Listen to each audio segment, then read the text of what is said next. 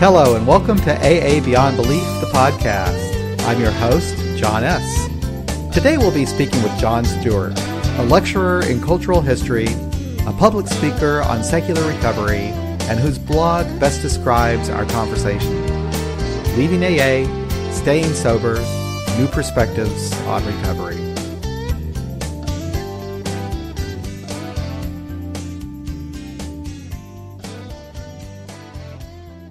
Well, Jon, thank you for joining us. This is going to be really interesting for me to speak with you.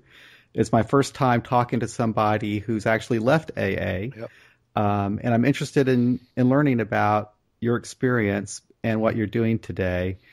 And I always start by just asking the person to kind of give us a little bit of background on, their drinking and drugging or whatever got them into recovery to begin with. You want to kind of go into that? Sure, absolutely.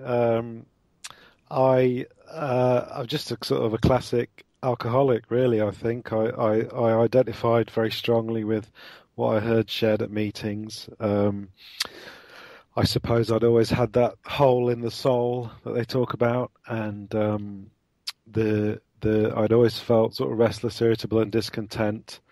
And from my very first drink, I felt like a light had been switched on, and that it was doing something that I couldn't do for myself. And then I was a kind of a fairly regular drinker. I always remember being either afraid or drunk, and so I didn't like being anxious, and I quite enjoyed being not drunk, but sort of manageably medicating. And I ended up here, I was lucky in the 90s, a band I was in did quite well.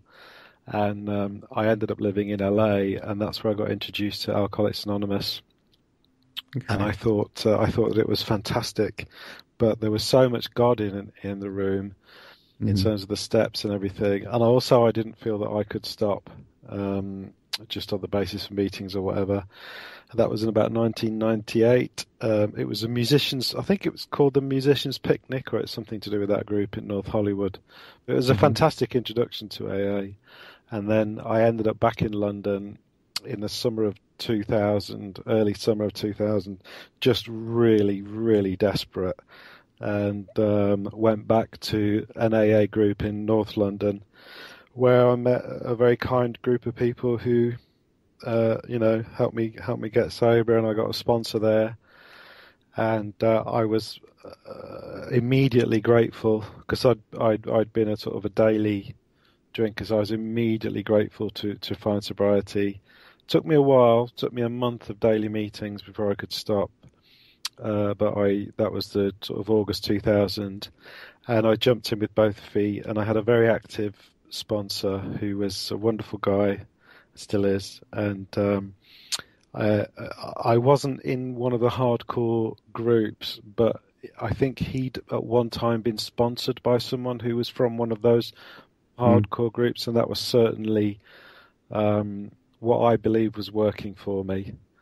Okay. That's the sort of the fellowship member that I became, and I still am grateful to AA for. And when you say hardcore, because when I was reading your site, you read the big book, you knew the big book.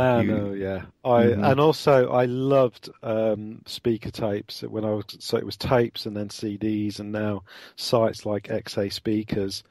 And one of the interesting things about having my blog is I got contacted from people all around the world, and I tried to make it as neutral as possible, so it's not an anti-AA blog. It's a sort of a pro-choice blog, and I've been contacted by someone from Iceland or wherever it is where they're from, Finland, who knows those guys on the big XA Speaker Tape site, and so it's interesting to learn about the backstory of that kind of thing as well. But I knew, this is how AA I was, right? I went to Stepping Stones, I went to Akron, I went to the hotel in Akron. And I did that too. I called my sponsor from the payphone in the lobby, which is not the original, the lobby that Bill was in. Right. And then I went to Clancy's group, the Pacific group. I met that guy about 3 or 4 times. He was a fantastic influence. So I did the whole AA tourism thing. Went to Dr. Bob's house the day after Ozzy Osbourne had been there. They were all buzzing because Ozzy was. And then my sort of crowning glory as as an AA tourist was I went to Clinton Street in Brooklyn, Mm. and it had just been bought by a guy who was renovating it, and I don't think they knew the history of the house. The builders certainly didn't. And I took a piece of floorboard from a skip outside the house and brought it home, and it was an original piece of floorboard because it's got a 1930s nail in it, Oh, a interesting. big square-headed nail. And I put it on my mantelpiece, and then I noticed that it had bits of dust all over it. So I Hmm. cleaned it and then put it back, and then this like dust reappeared, and I realised afterwards, shortly afterwards, I'd brought woodworm from the floorboard in the house where Bill got sober in Clinton Street back to my home in Brighton in England. So I really, really did love it, and Hmm. there's a lot about it that I think is extremely positive, and I Hmm. sort of sponsored people and did all that, and yeah, really, really enjoyed it actually. Felt Yeah, that background is a lot like mine, and I can kind of see where I could have gone maybe the way that you went. I went to a group where we read the big book, we underlined the big book, I mean, repeatedly read it. We thought that we had to do it exactly as it was laid yeah, out yeah. there. That was my kind of AA. And I tell you what, man, it's taken me a while to kind of get that out of my system.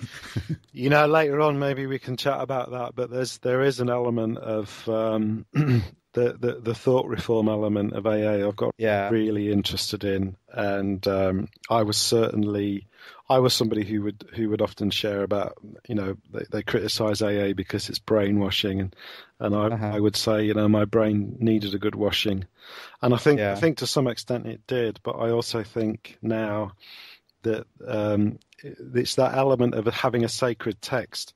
I think Yeah. sooner, if you have a sacred, inviolable text, sooner or later you're going to get in trouble because things change. Yeah. And I think with the internet, YouTube and blog sites, we're at a moment in history where things are changing in much the same way they were when the Gutenberg Bible was printed, where the first Hmm. sort of movable type, and that revolutionized how the word of the Bible could get around, and people didn't have to handwrite them anymore. And Hmm. I think we're in a similar kind of information age, obviously, but it's changing. It's meaning that any organization with a sacred text, particularly a newer organization, obvious examples would be Scientology, which is falling apart, or formerly reasonably respectable churches like the Mormons or the JWs. They're all in big trouble now because their sacred text has been challenged, and I think that this is why this is interesting for me as somebody who was really, really heavily into AA and who believes it helped them a lot, Hmm. and saved my life, is that I do think that we're coming towards a very interesting time. And the one thing I would say is I wish there had been AA Agnostica or AA Beyond Belief when I was trying to get sober, because I wouldn't have had to have such a deep rock bottom. And I asked someone to sponsor me who was a kind of a science guy, because I thought, as a guy involved in science won't be a god botherer, and he was, he was, and to a certain extent, and certainly encouraged me to pray and all that sort of stuff, and get a relationship with my higher power. And if sites like AA Beyond Belief and AA Agnostica had been around when I was trying to get sober, I probably would still be in AA. I'd be in a sort of an activist atheist wing. I think I wouldn't have had probably the jarring experiences that I had as an atheist who felt that they needed to have a spiritual awakening in order to find and maintain sobriety. Yeah, it would have been a different deal for me too. Just having the internet Yes. would have been amazing back then. Because back then all I knew, I knew that AA was a place to go because I used to read Dear Abby in the newspaper, and she Yes. used to talk about AA was where you need to go if you have a drinking problem. And as you mentioned on your blog, just in popular culture, you would see it in Hill Street Blues, you'd see it in movies and that type of thing. So that was always in my mind that's where you go if you have a problem with drinking. I That's didn't it. know anything else, and so that's where I went. That's it. And AA has benefited greatly from that, and also continues to do so, because so many people are sober in AA. It's been so successful that lots of movie producers and scriptwriters and actors, as we know, are sober in AA, which is great. But my question is, when will the first popular soap opera character find sobriety in smart recovery? Or when will somebody in a movie have difficulty with alcohol and find the Sinclair method? And on my blog, I think the argument I make, kind of tongue-in-cheek, because I know it's never going to happen, is that AA ought to... It benefits so heavily from being first to market in the alcohol recovery issue, and it did so well so early on, that everybody knows you go to AA if you have a problem. And it would, I think, save a lot of lives if AA did a leaflet that was, here are some other things you can try, without necessarily endorsing them. Just, I thought that was actually a very good point. And I think that probably if we would have had that kind of stuff in the early days of Alcoholics Anonymous, they probably would have been very interested in that, I would think.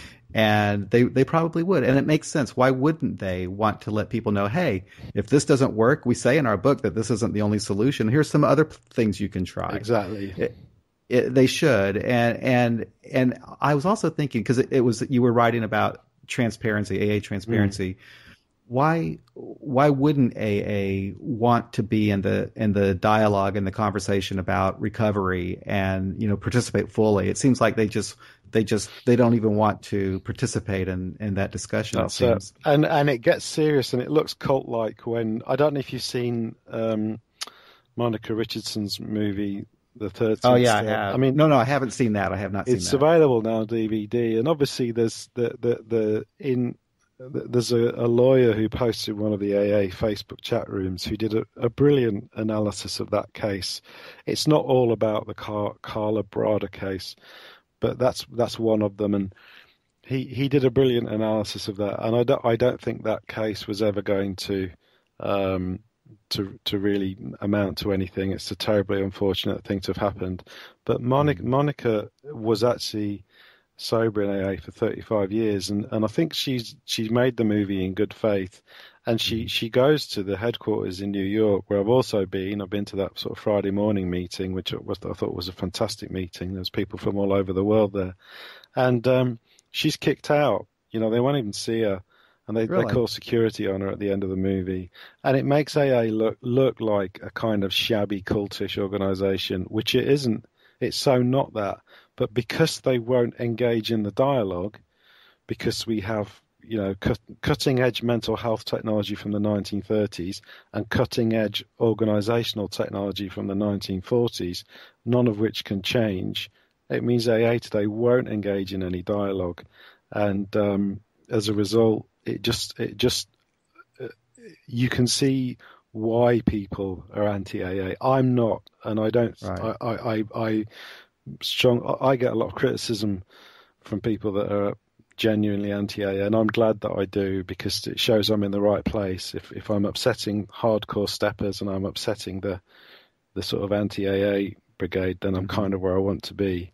And but I think it's really unfortunate that the fellowship won't engage in dialogue in those issues, whether it's the atheist issue or the issue of safeguarding in the rooms. And it's almost like once they accept they have to engage, they accept there's an issue, and then they feel they're going to become liable for actions that might result, which there'll be more, I'm sure. But this is why I think it's an interesting time. It's an interesting time because you and I can have this dialogue ourselves, which we would never have been able to do 20 years ago. That's absolutely right. About a couple of years ago, maybe it's 3 years ago now, I finally concluded that, I'm an atheist. There's nothing supernatural. It was kind of a crisis for me in a way of, now what do I do with AA? And I went on the internet and I found all this information, and I was at a place in my life where all my ideas were on the table. Yep. There was nothing that I held sacred anymore. And it was an exciting time, but it was also kind of a scary time. Because this is all I've known for so long. Yeah. But yeah, Did I don't you know where I was find? going with that. Well, I wondered, as someone in recovery, it sounds like we had a similar experience, and I've spent a lot of time avoiding books that now I devour, things like The God Delusion and Hmm. Lawrence Krauss and Yep. the Andy Thompson video that I linked to on my blog. That I found so powerful, and I spent 12 years avoiding those, and having friends say to me, "Yeah, you really don't want to read that God Delusion book." And I said, "Well, I can't because I'm sober on the basis of a loving higher power, so I'm just not going to read it." And as someone who prides himself a little bit in trying to be a critical thinker and a rationalist, I do feel slightly that I'm grateful to be sober, but I do kind of wish I'd been a bit braver a bit earlier on and taken that step, because it is a step into the void, isn't it? What was It is. did you avoid those books, or what was it that turned you? It's interesting. I think that, well, I've never been a religious person to begin Mm, with. I never grew up in any kind of religion, so I never really had any deep belief one way or the other. In fact, when I got into AA, I just kind of rationalized all of the spiritual stuff, thinking that, okay, I'm going to do these things and I'm going to get some kind of psychological benefit from it. So I yeah. tried to interpret it early on. But then what happened to me is I just kind of fell in line with what was going on, and I talked the talk, and people liked what I was saying, and I was doing well, I guess, you Mm, know. And I kind of had blinders on. I wasn't thinking outside the box of AA. And but I got married in 2006. My wife is an atheist, and I don't know if that really got me thinking or not, but I just gradually started having doubts, and I finally did pick up those books, The hmm. God Delusion, God is Not Great, whatever. Yeah. And that did do it for me. Mm. That clinched the deal. And it was funny. I went to AA, and I knew I was an atheist, and I wouldn't tell anybody, and I wouldn't let anybody know I read those books. Yeah.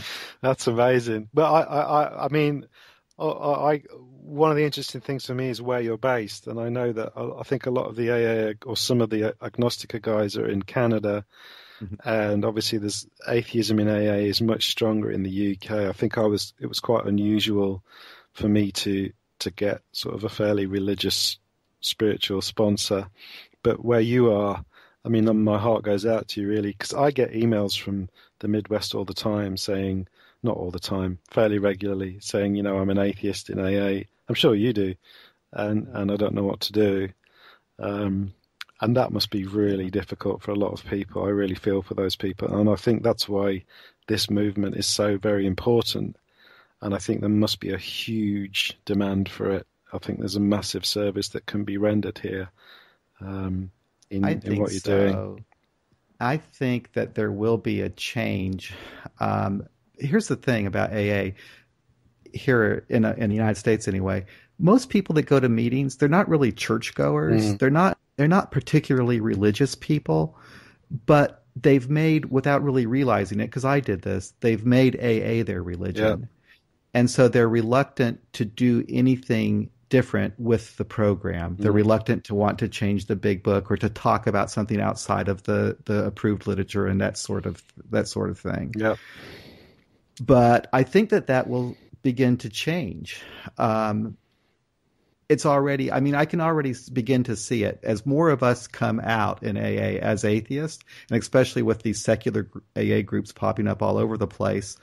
I have people come up to me and say, you know what, I'm an agnostic too. I just don't say anything about Yeah. it. Or, and I think that more people will come out, and we will see some change. Do you think it's the case that a lot of the stronger characters in AA are the people that have great faith? I mean, that was why my sponsor and his friends, there was a little close group of people. They all had good, long, strong, solid sobriety, and it was based on the program and their faith. And it was so beguiling and persuasive to me that it wasn't really an issue. It was like, yeah, I was desperate. It was fine. Which way's Mecca? Yeah. You show me which way to point, and that's the direction I'll pray in. Yeah. Because you're vulnerable like that when you hit a rock bottom. You are, and I was pretty young. I was 25 years old. I was Mm. looking at maybe doing 6 months in jail for a drunk driving offense. I didn't Wow. have a job. I had no money. And these people that had this deep faith, they were so sure about it. And I've never been sure about anything in my life, but these people were absolutely convinced. I know now to beware of that type of thing. If somebody is absolutely sure, and watch out for that person. So have you ever sort of shared in a meeting that what happens if you share openly as an atheist in a meeting in the United States? Well, I'm a bit of a coward, I guess. What I did, I was very reluctant to come out at my home group. In fact, I never really did until I was gone for a year and I went back. But I think I read that. You wrote a piece about that. Yeah, that was really moving. I thought that was great. That will come out tomorrow too. Yeah. But yeah, what I would do, I would interpret whatever was going on in the meeting, and I would just share based upon my new outlook. And what would happen is people would very subtly put me in my place by quoting sections of the big book, and that type of thing. Yep. And I just started feeling uncomfortable. So rather than fight it, I went and started a group, an agnostic group, after learning about all of these things. And then I've met, we probably have about 100 people in our community now in Kansas City that go to our meetings. And so I've got this, and now we have actually agnostic meetings here 6 days a week. So there's no need for me to go to any other meeting. So I don't really challenge myself.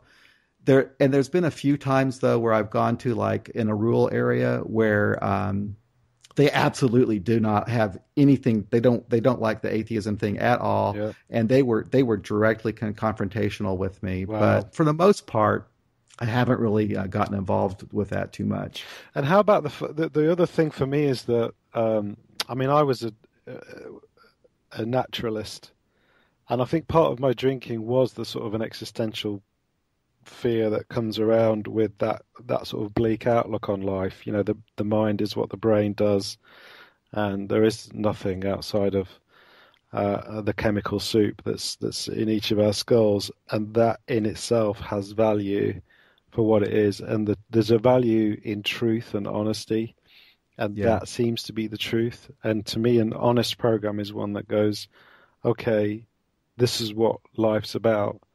On life's terms, as I've heard shared in the meetings a lot. So what happened to you, John? Because you mentioned in your blog that you are a naturalist. You've always had this, but then you went back to that. What happened that got you to go back to that? It was a strange combination of things. A couple of years before I left, I had something I said I'd never do, which was I had a relationship in the rooms, and that was weird. And then I realized that I'd sort of been living in this kind of weird financial bubble where, because I was so grateful to be sober every day and praying and letting God run my life, I'd kind of not really been taking care of other things that I needed to do. Mm-hmm. And then the cognitive dissonance of faith and prayer and going to meetings that I started to think weren't helpful and were actually starting to find quite painful, just became overwhelming. And I ended up with this kind of OCD issue.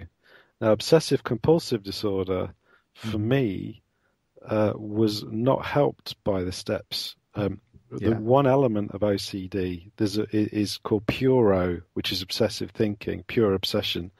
And that's kind of what alcoholism is as well. I see alcoholism and OCD as kind of the same thing. The AA definition of alcoholism is obsession and compulsion in the form of the allergy. And that's what started coming out in other behaviours, just weird things like, locking the door and switches and things like that. And the harder I worked the steps, and I worked steps real hard, the harder I worked at them, the worse it got. And it was comical at first, and then it just it started to become seriously an interference. And I realized that after 12 years, this thing, just like with the drink, the thing I thought was holding me together, the one thing I thought was keeping me together, might possibly be the thing that I needed to take a break from.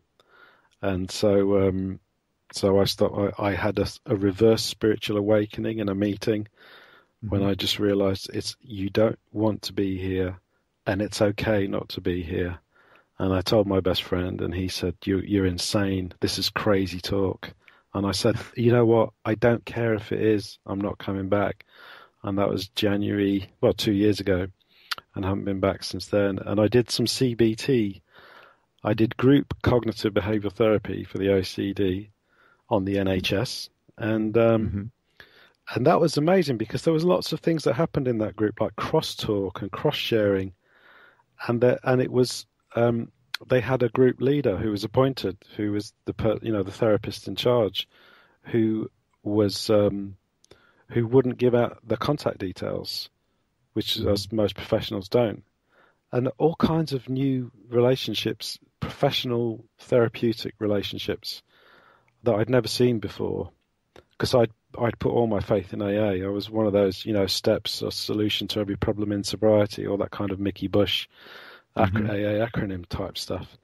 And it just opened a whole load of conceptual doors for me, and it made it all okay, or relatively okay. But the one thing, of course, the big irony was I was losing my faith at the time, and that was through step 11. And I read or took the Bart Ehrman's course. Bart Ehrman does a brilliant course on the great courses called The Historical Jesus. There's also there's a book called On the Historicity of Jesus, I think, but his course on the teaching company's great courses is called The Historical Jesus, and it's stunning. It's 24 lectures, and it just blew me away. And I thought the Jesus of the Oxford group, these people who were trying to behave like first century Christians, is not the Jesus of history. Right. So that was kind of weird. And then I watched Andy Thompson's Why We Believe in God's lecture, which I linked to on the blog. Yeah, I'm going to have to check that out. Oh, man, I started watching that as someone of faith, and 45 minutes later, the YouTube video finished, and I was an atheist again. Wow. And it was stunning. And he says at the start, he says, we're starting to collate all these different ideas about faith and where it comes from. He said, what I'm going to do here is present to you basically a collection of ideas that encapsulate the psychology of belief as we understand it. And we now think we can explain belief in all its forms. All forms of spirituality are part of this. And I started to realize, Charles Darwin was either right or he was wrong. And if Charles Darwin was right, then everything we know is a consequence of this huge long-term evolution that we've been part of, including our consciousness, including our moral behavior, and including our sense of the spiritual. Right. And that took it apart from me. When you were doing CBT, was that just through an independent psychologist? Was that it was on the health service here. It was a National Health Service.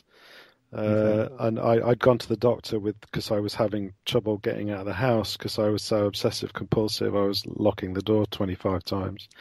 And he said, okay, and I was praying and asking God to take it away, which is the worst thing you can do because religion itself is a form of OCD. If you think of prayer beads, that's OCD. That's counting Hail Marys. That is absolute nailed on obsessive compulsive disorder. Like stepping. One of the questions they ask you is, as a child, did you try and avoid stepping on the cracks in the pavement? Did you count things? Did odd or even things make a difference to you? And that's where it can develop from. So I went to the doctor, and in the UK we have a NHS health service system, and he said obviously you have a lot going on, but I think one of these things is classic OCD. And we can get some cognitive behavioral therapy for you in group because it's cheaper. And he said, I think that will help with all the other things you're suffering from. And the doctor, his partner at the practice, they also said, you should leave AA. Yeah. And I said, well, I don't know I can. And they said, no, you've done enough. I'd sponsored people. I had sponsors who were over 10 years sober at the time. And they said, you've done enough. It's harming you. Go. Wow. And it was a doctor who told me to go 14 years previously, and the doctor was now telling me to leave. So I was like, okay, that bookends that neatly. But I was one of those hardcore AAs, remember, if you don't go, AA's like the mafia. You leave, you die. And I genuinely left. That's partly why I wrote the blog. I genuinely left expecting to drink and die at some point. Right. Because that's what I really believed, and fortunately haven't done. Yeah, There's that component to it. When I was first learning about agnostic and atheist AA, I was shocked the very first time I heard somebody say, "Oh, the steps are bullshit. I don't have anything to do with the steps." I was like, "What? What are you talking about?" Because I was convinced that the steps had to be done. That if I did not do those steps, I would drink. Yeah. And now I see the danger in that, because I've been to meetings where people beat themselves up because they're not using the damn steps the way they think they should do, and they're upset because they're depressed or whatever. Yeah. And that's crazy talk. It really is. It's slightly culty as well. And it's weird because in CBT, the opposite is the case. You embrace the grey areas. There's no musts. There's a lot of musts in the big book, that we must do this or it kills us, and that kind of black and white thinking.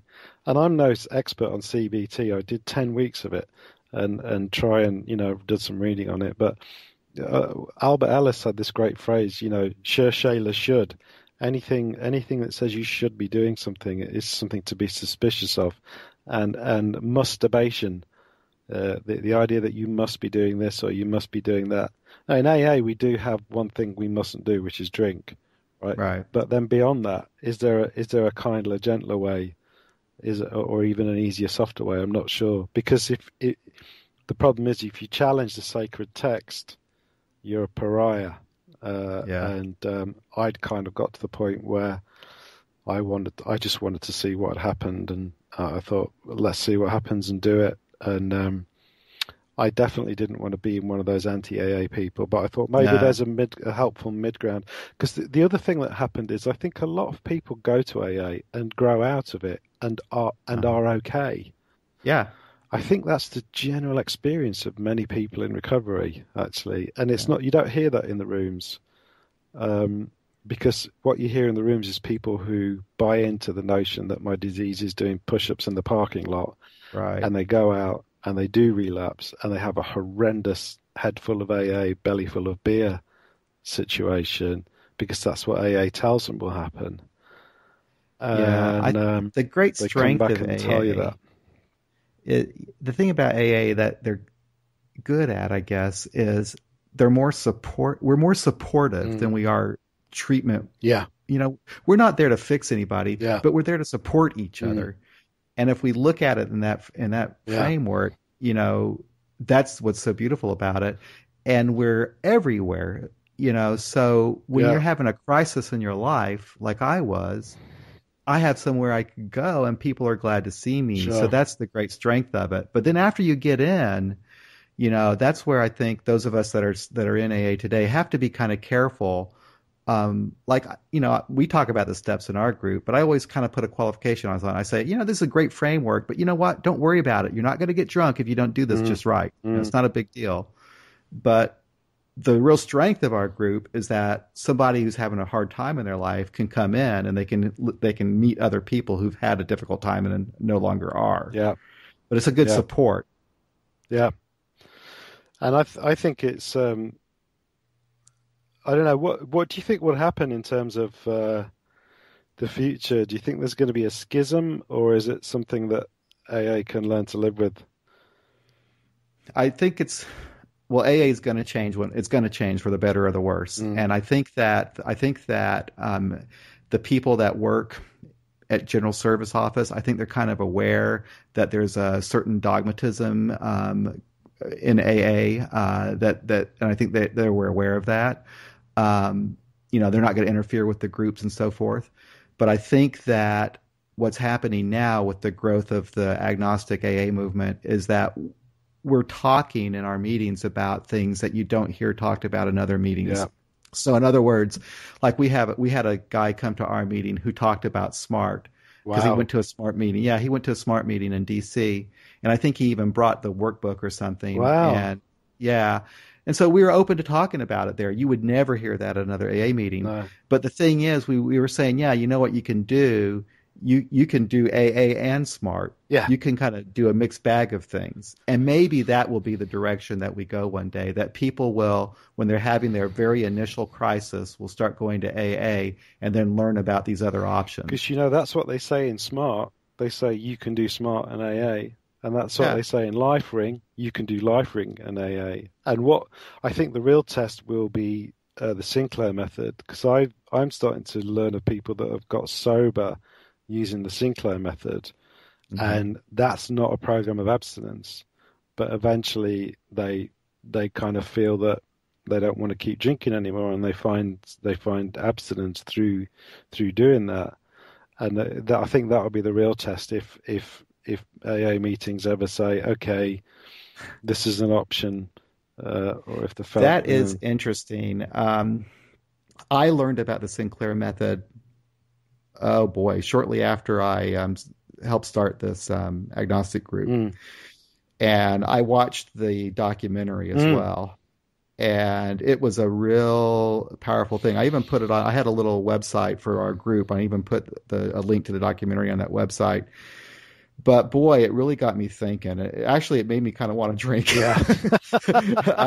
And there's a part of me that still wants to drink, but it also made me aware that I am still afraid of drinking. So I don't know if that's for me, but what it did, it made me aware that naltrexone is out there, and it's used a little bit differently in the United States. They do prescribe it here, but they prescribe it as a way to reduce the craving. Yeah. So anyway, I was at a meeting once, and there was a guy there who was really having a hard time, not taking that first drink. And I told him, I said, talk to your doctor about naltrexone. So, that's what I got from that documentary. I did recommend that. Well, that's great that can happen, though. I mean, it's like we should be, to me, I think we should be on the side of getting well, however, and we should also be honest enough to accept that can happen through a variety of routes. And if AA genuinely doesn't have a monopoly, then we should admit that. And I don't believe Bill was anywhere near as dogmatic as many of the current members are. I think he would have been very interested in the Sinclair method and may have actually tried it. He'd have been all over it. And he, we all know about the niacin campaign he launched, and obviously the other things he tried. That's a sort of an open secret. So there's no question in my mind that Bill Wilson would have absolutely really wanted that explored, whether he did it or he recommended other people do it. I mean, I've not done it because I'm abstinent and I want to remain abstinent, but I know other people that have done extremely well on it. I've seen other people struggle with it, but I've seen some people do very well, very, very quickly. And about 20% of people seem to be instant responders, and they basically just stop. That's amazing. Isn't that incredible? Yeah. And you can't really go to a meeting and share that, and that's the you mentioned the power of the group, and we know groups are very powerful, and that's I view AA as a massive, do you know the Ash group, in-group thinking experiment, where they draw a line on the wall and everybody in the group's in on it apart from one guy, and they all pretend that the middle line is the longest one, and 70% of people will agree with the group. Oh, really? Because they don't. And I kind of see AA as a massive Ash control experiment, whereby you go there thinking, this works for you, it's not going to work for me. And everybody goes, no, this line's the longest line. It's the sober line. And after a while, you believe it yourself, and you get sober. Yeah. And I love that. I think it's a wonderful, wonderful thing. But I also think, it might be useful if AA or more people in it, like you've done, were more honest about where the success comes from, or if we commissioned some proper research into it. Right. Based on. So, sorry. Do you think that the Sinclair method is going to catch on? I mean, I don't know if in the documentary it said that they're not prescribing it. They're not, because there's a lot of money being made off of the 12 steps and that type of thing. Do you think that's what's going on? I don't know enough about it.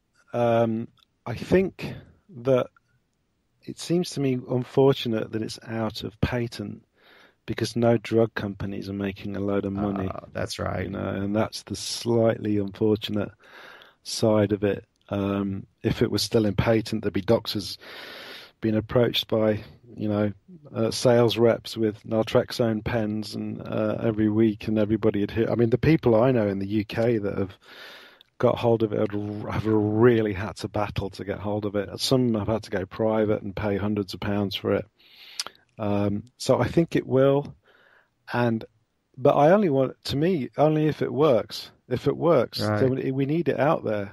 And it would be really nice if people got sober via the Sinclair method and then felt they would like to be part of a sober community. Sure. If they could then be welcomed to AA because they have a desire to stop drinking, so they qualify. And I think this is a generational thing. I think maybe 5 or 10 years from now, there'll be a few thousand people in meetings who got sober via the Sinclair method, sharing that openly and honestly, and then more people will do that. Possibly if that would have worked, my brother-in-law died from drinking, and he there's no way he would ever respond to a 12-step treatment program, and here we got him into the Salvation Army. He left like the very first day he was there. It was too much, and then he was dead within a few days. But I remember when I learned about naltrexone, I thought to myself, I thought about him. I thought, wow. Yeah. What would that have made a difference in his life? Yep. That pill was available. That's it. Some doctor could have at least tried it. Yeah. In a way, if you think of it neutrally, it's a potential health scandal. The fact that it's been available for so long and no one knows about it. And in a way, the success of AA is to some extent a blocking mechanism on progress. And that's to do with the AA way of thinking, which is, the steps, the spirituality. If AA was more open-minded about other things, without being afraid of turning into the Washingtonians, surely there has to be a midline between what happened to the Washingtonians and where AA is now. Surely that has to be possible. I kind of think of it as, because in the UK there's not a massive demand for atheist AA meetings because kind of loads of people are atheists in AA anyway. Yeah. I was kind of unlucky because my sponsor's a great guy, but unlucky in a sense that I went that route. And I do think that, that it's no coincidence that there's a website called AA Cult Watch. Yeah. And they're based in the UK because there's a little bit more open-mindedness and sort of skepticism, perhaps. We're a secular nation now. Sure. So, but also the thing about the AA thing though too is my theory is it's less about God and it's more about the dogmatism of the program itself. So I don't know, but do you have that in the UK where just people are just big book thumpers and that type of thing? Oh yeah. We have the God stuff, we have the program stuff. And also, what people in the UK is they're busybodies.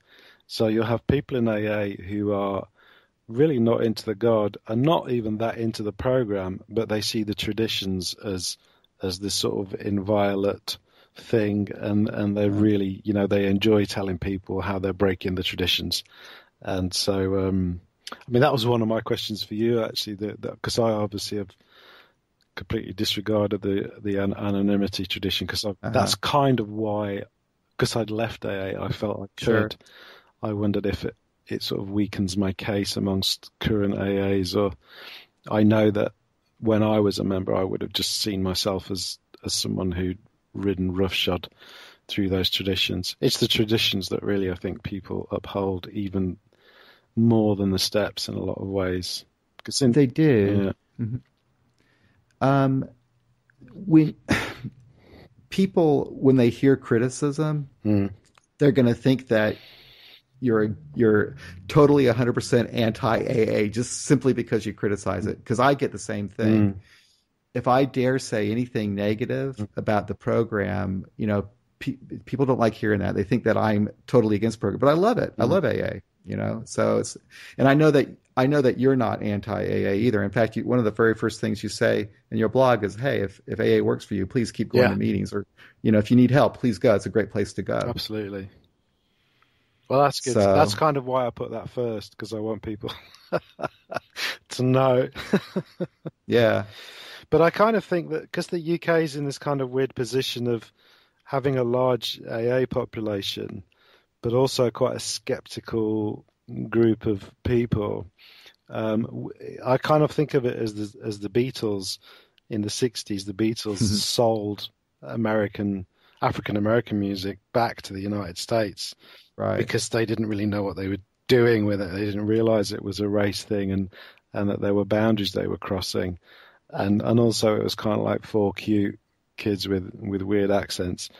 And I wonder if atheism in AA will come perhaps from Canada and from the UK, but probably less from the UK because everybody's kind of atheist anyway. So we don't have atheist and AA meetings that much. But it's no surprise to me that Canada seems to be quite a strong, fast-growing department for that, because it's kind of outside of that American realm. It's more secular than Canada's much more secular than the United States is.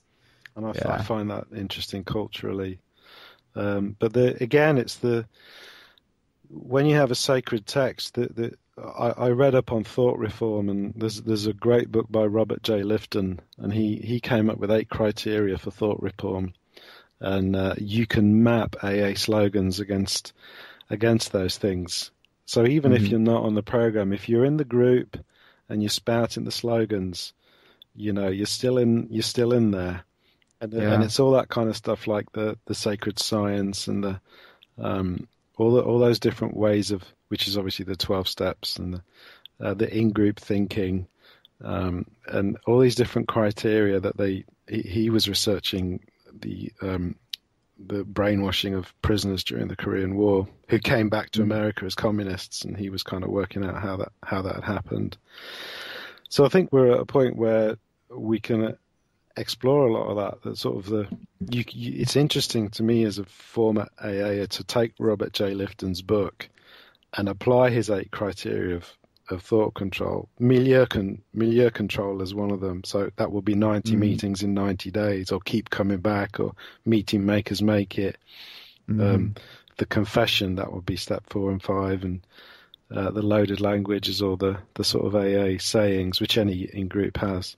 And I think AA is a really interesting organization that's ripe for someone to genuinely study it in a sort of in an informed way, that's not looking at the spirituality. There's been lots of academic work on AA and how spirituality works in the steps, but to look at things like the group psychology mechanisms, the oxytocin, all that kind of ritual and rhythm and repetition in meetings, and saying chanting together, and the handshakes and the hugs, and the hi John, thanks John. That's all oxytocin. I thought that was God. The moment of silence at the start, I thought that was God entering the room. Yeah, and it's not. It's oxytocin. It's your brain chemicals going, okay, have some trust hormone because you're amongst friends. It's really funny. At our group, we can't have anything to do with ritual. There was one guy who wanted to open our meetings with a moment of silence, and we just could not. We almost did it because we thought no harm, but we were kind of bothered by it. And we couldn't put our finger on what about that moment of silence bothered us. But I think it was, why are you pushing your moment of silence on me? Why don't you go outside and you do your moment of silence if you want to do it? But why do we all have to do it together? That is fantastic. That is so good. I think that's a brilliant thing that happens, and I would applaud that. I think that's brilliant. It's happening more and more in these agnostic groups. What do you think of this secular AA thing? Do you think, are we any different than AA? Are we just as cultish? No, from what I know, what I love about it is this is going on. The dialogue's happening. I can't have this dialogue with, and I try on various there's a great Facebook page called the Rowdy Rum that's got 11,000 members, and I try and have this dialogue with formal AAs, and they're just not interested. They genuinely aren't interested. And then you find out, they've gone the whole hog, and some of them are creationists and all kinds of stuff, and you can understand why. And on the flip side, the fact that we're having this dialogue means everything, because we can, because of technology, which goes back to the Gutenberg Bible thing and the role the internet's playing to change the way we interact. And because we're genuinely open-minded, it asks us, how do I get sober? Honest, open-minded, and willing. And that's either correct or it's not. And if it's correct, we have to be honest, and we have to say, okay, the naturalistic worldview does seem to be the one that's got the most intellectual integrity and is the most founded in reality. And we have to be open-minded to other ideas, and we have to be willing to explore them. And I think the atheist movement in AA is doing that. And if I'd found out about it before I left, I might still be going. I might have started an atheist meeting, But I would thoroughly support it. And I think everything you're doing is. And what I like about it is there's some people I know that sort of have a couple of friends online. By the various Facebook groups who really know their AA. There's some brilliant writing on those websites, as good as anywhere else. And it's because it's from that viewpoint of, okay, I haven't drunk the Kool-Aid, but I recognize the value of this organization and I want to know what it's about. And here's some sort of genuinely, thoroughly researched history. I think all of that stuff puts the atheism in AA movement in a very, very strong position at the moment and makes it extremely interesting and a very positive time. And I always say there's never been a better time for anyone to try and find sobriety. There's so much great stuff online. There's things like the Sinclair method that might help you, SMART, LifeRing, but also this wonderful movement of progressive AAs that are open-minded and willing to help you whatever your situation. And it will be interesting to see if it can make a difference. I'm kind of an idealist, I guess. Mm-hmm. I think that there is room in AA for change. I mean, there is a mechanism in place where if people got involved, they can get delegates to go to the General Service Conference to vote, to do different things. You can have a new book written if you want to. You can change things. So we'll see. I would like to see. I would like to see some literature written that's totally neutral on religion. Absolutely, and a good pamphlet for atheists. I thought it would be a great idea to rewrite the book just from a naturalist viewpoint. Yeah. Why not? And one for women as well. God, the language in the book is so pejorative. Why not? Do we want people to get sober or not? You couldn't write an educational or medical textbook in that language today. You just wouldn't be allowed. So you don't have to get rid of the old book, but you could have a sort of a supplementary copy that just said this is what it's saying. But part of my argument, I think, is that what happened to me in AA is I became increasingly neurotic, and in some ways the steps I'm not sure help with that. That's the bucket of crabs argument. Mm-hmm. You don't need a lid on a bucket of crabs because one tries to climb out, the others will pull it back in. Mm-hmm. And I reckon once I stopped going to meetings for a while, I kind of recognised that, and I think that's another great strength of a more open-minded secular movement in AA. It does recognise progress, and it's not based on that kind of fear. When I was in the going to meetings for so long, I thought that I was open-minded, but I truly really wasn't. And then I later realized, boy, all the stuff I'm saying, I don't even believe it. Mm-hmm. I don't even fucking believe what I'm saying anymore. And I wasn't really being very honest. And I think there's a lot of people in the rooms today that, although they might not be aware of it, maybe they are at a certain level, they know they really aren't being honest. They're just saying crap that they know they get approval from saying. That's it. Now, that doesn't happen in our meetings, fortunately. I hope so, anyway. But, that's the old kind of talking the talk and walking the walk element, isn't it? It's a tough one because you want to feel that you have a little bit of sorry, my computer's squeaking. That's all right. A little bit of self-control and a little bit of safety and security in your sobriety. And I think somehow the fear element that happens in a lot of the way that because it's the deadly disease, isn't it? It's a killer illness. It's going to do bad things to you. Is there a way ultimately of approaching it without fear, genuinely without fear, and that doesn't involve faith? I mean, the weird thing is faith historically and evolutionary does great things, for fear. It does work. It's kind of Bill was right in a lot of ways there.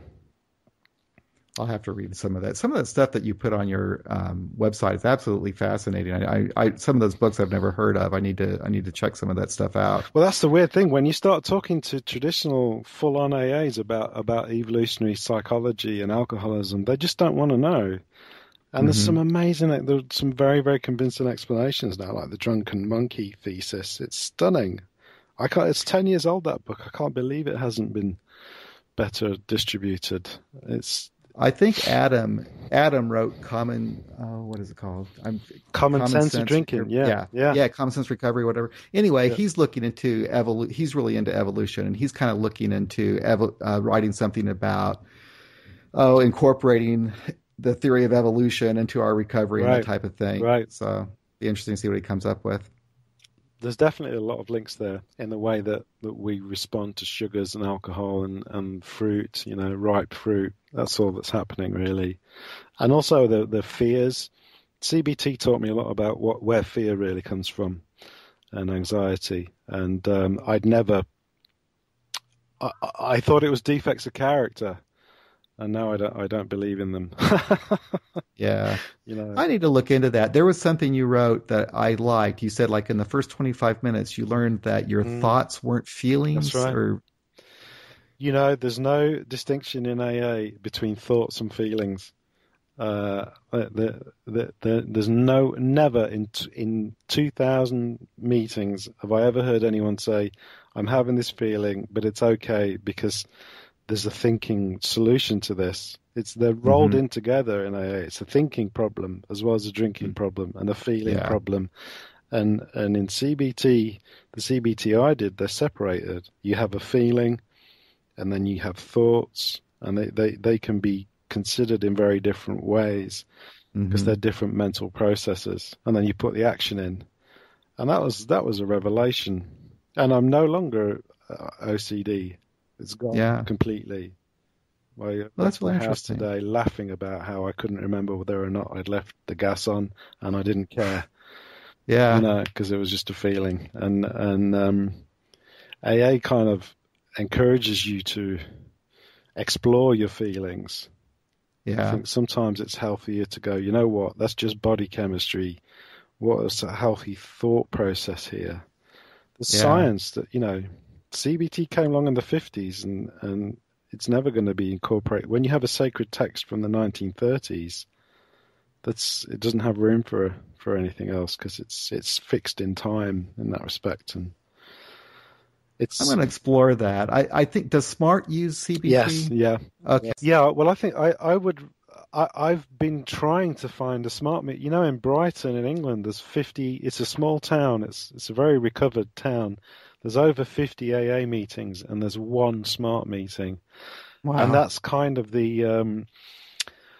I suppose I've been trying to make the argument, and I don't know whether or not it holds water, but what I suppose I'm trying to argue is the very success of AA is in some ways a blocking mechanism to progress in other areas, in that everybody knows you just go to AA, and a town like Brighton, it's only got a couple of 100,000 people, and 50 plus meetings is a lot. That's a lot. Yeah, man. It is. And that's not including CA and WA and GA and NA and AA, all kinds of A's going on here. And the one SMART meeting. And SMART is all addictions as well. So SMART would incorporate CA and NA and all those others.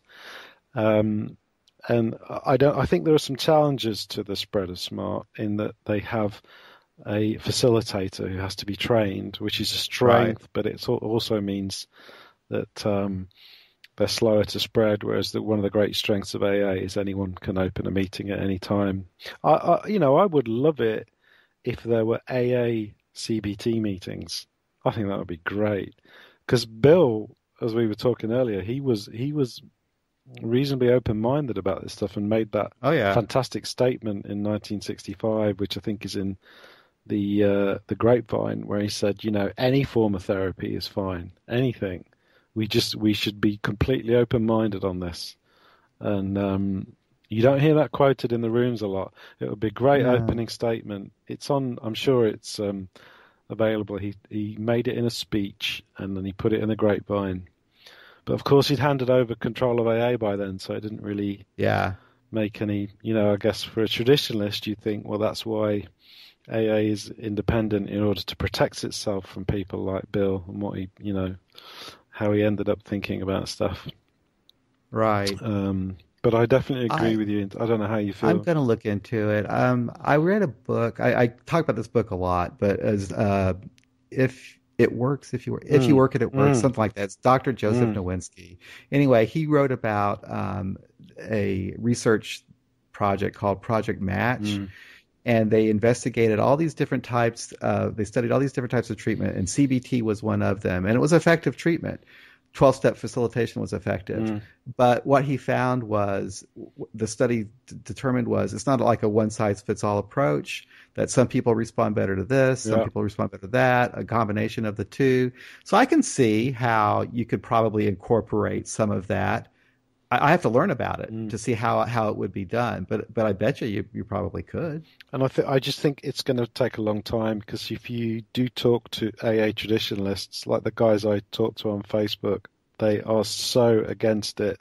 They will walk over hot coals to avoid any kind of progressiveness or Oh what they yeah. would see as pollution. And I would have said the same, a couple of years ago. I'd have been one of those people myself. Um, so that's kind of the interest. To me, it's AA is a kind of a very interesting case study of the power of digital technology to Hmm. change the way we think and the way we communicate. And it's interesting because it's not, there are some fairly brutal cults out there and some weird religious organizations that are Yeah. suffering because of this huge openness of information. Yeah. There's not one of those. AA is a helpful organization Yeah. that engages in thought reform in a helpful way, Yeah. in a useful, necessary way. Um, but at the same time, it's facing these same dilemmas, and that's why it's really interesting. Because if Scientology falls over, that'll be something to celebrate. We don't want AA to fall over, or would like AA to be stronger and one of a range of alternatives that people Right. have. So maybe someone might do smart recovery for a few years and then get into AA, or do Right. AA and then go into smart, or whatever. If someone needs to take naltrexone and then finds recovery in AA, that's fine, Right. surely, because the sensible thing is let's help people get well, and Yep. that's kind of where I think in that respect we're probably on the same page, and I think absolutely. Yep. hopefully And I that's think that I think that us atheists and agnostics, I think we have an advantage on the technology front a little yeah, bit. yeah. I don't know what the other guys are doing, but I have looked at some of those fundamentalist sites, and they don't seem to be quite as interesting as ours. No, So no, and also you got to remember that this is a generational thing in that most young people today are people who don't share the same ideas about faith oh that yeah, people did 20 or 30 years ago. So they just had a statistic at Harvard whereby there are as many atheists in this year's Harvard intake as there are Catholics or Protestant oh yeah, students, yeah, and that's yeah, and I also think it goes back to that thing at the start. It's this thing's about truth hmm and being honest, and hmm this kind of fake it till you make it to me is helpful in one respect, but also I think truth in recovery is really important, and honesty is really important, and Yep. self-honesty. And you could have said to someone who's an atheist, like maybe you or I, when we got Mhm. sober, just try the God thing and see how it goes. Let that little chink of light into your life and see what happens, which is what I did. I had a spiritual awakening as described in Appendix 2. But I don't think you could say that today to someone who's read The God Delusion Right. and Richard Krauss and all those other brilliant people, Dan Dennett. If someone came along who'd read that, where are they going to go? The 25-year-old today in the year 2015 is not reading Dear Abby anymore and Uh, getting their information that way. yeah, They're getting on the internet mm, and they get to read all kinds of stuff about AA that I never would have known about mm, before I got here. So, there's a lot of people in my old home group. You don't see a lot of young people coming in there mm, anymore. You just see a bunch of guys sitting around getting old together. mm, At our group, we're getting young people come mm. in who wouldn't go to AA otherwise, Yeah, and they find us on the internet. yeah. So, And that's why I think AA Agnostica and AA Beyond Belief are really important. I think that I'm not just saying this. well, I thank you. I honestly think websites have the power to be hugely influential culturally, and I was stunned at the quality of writing on AA Agnostica and on Oh, amazing. I was I thought, okay, it's another AA related site. Let's have a look at it. And you click on those articles and the It's stuff incredible. that Bob K, yeah, I didn't want Steve to say it, K, but you Bob said it. Yeah. C, all those guys, they're amazingly Well, I have talented. a kind of a running gag with Bob on the Facebook group that we're in, so Yeah. I didn't want to say it, but yeah, No, the guy, he's they, brilliant. yeah, Really is. and that stuff will live. And Yeah, Roger C. yeah, brilliant. It's amazing. And I don't know how he does it. I mean, the guy's a workhorse. Mm, I mean, he's out there now writing a new book, and yeah. he wants me to help him. I'm like, God damn, I don't have time for this. I don't know how you have time for this. But yeah, he's amazing. They're all amazing. Because Yeah. the history is important too, and it's that book, the common sense of Common sense recovery. there's the common sense recovery, which is I think really really good. I got that, but there's an older one by Peabody, Oh yeah. Sense Drinking or whatever it's called, which is the one that was hugely influential on Bill, Right. but because it's a secular program of recovery, it's never mentioned in AA. Everyone talks Nope. about the Oxford group and the spiritual history, but there was this text by Yep. Richard Peabody or whatever he's called with a secular program of recovery, and you read that and you can hear the language echoed. The sort Hmm. of once an alcoholic, always an alcoholic stuff. It's not just William James. There was a Hmm. secularist who was influential in early AA, who's been I forgotten. remember reading about that. I don't know if it was in Ernest Kurtz's book or if I just read it in some website somewhere. I learned about that book about Mm, Peabody, but one of the books that Bill Wilson drew upon. mm. Hmm.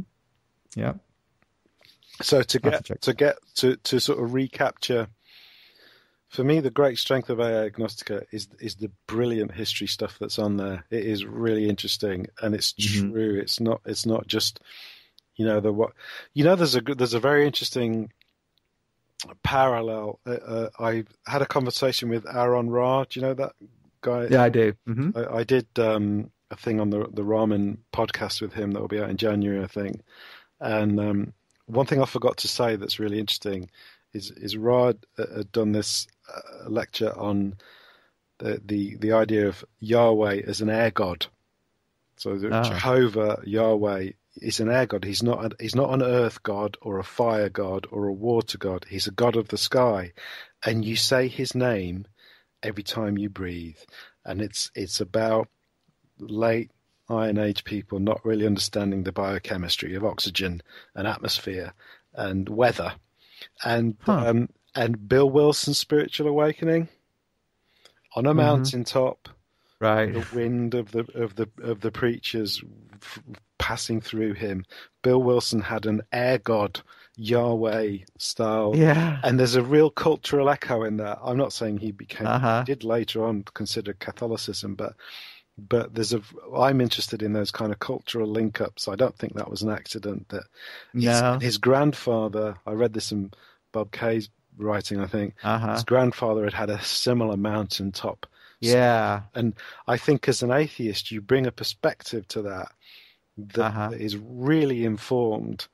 And I think many atheists, like Aaron Ra and others in those various movements, they understand religion, particular religions, possibly even more than many practitioners of the religions do, because they have a very interesting perspective. They're just interested in what it's about, what it's really about. And that was fascinating for me to imagine Bill's spiritual awakening, whether or not he was on the belladonna cure is up for debate, but he certainly had an air god, mountaintop, wind of the spirit passing through him moment, and there's a huge cultural link there.